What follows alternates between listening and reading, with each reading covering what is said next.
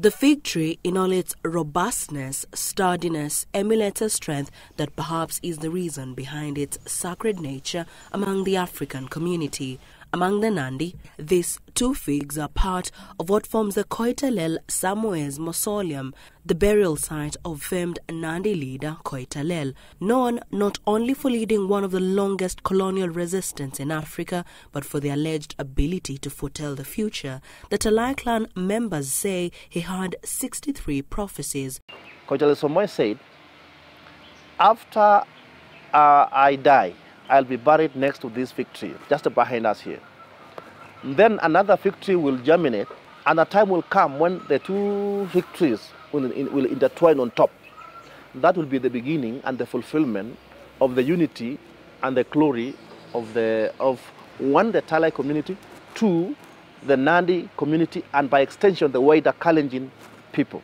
A final prophecy Kipchoge Arap Jomo, the grandson of Koitalel, believes is what holds hope for the community, more so politically. The branches entangled in 2005, they say, in a manner as though the branches were shaking hands. Even then, with the ongoing ICC cases at The Hague and general elections, they were not worried. The rise of William Kipchirchir Ruto to being now the second in command in the Republic of Kenya is as a result of the prayers we had here. Every sunrise, they hope, will bring good. It's a family of foreseers and leadership. The Talai leaders, the fathers and their sons, had hundreds of prophecies.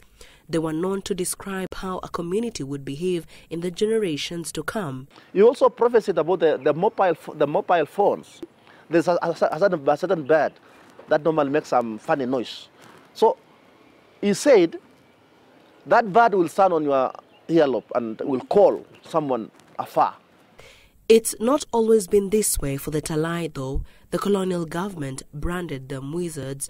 The tea farms glow in the Nandi Hills sun, the story of the Koitalel in history books, and in the minds and hearts of its descendants, the final prophecy about the Nandi regaining their glory. At the moment is a story. This, the cliché, time will tell. It's prophecies that have kept the Talai clan going for hundreds of years. Whether you believe them or not, they say it's these same prophecies that make them who they are among the Nandi community.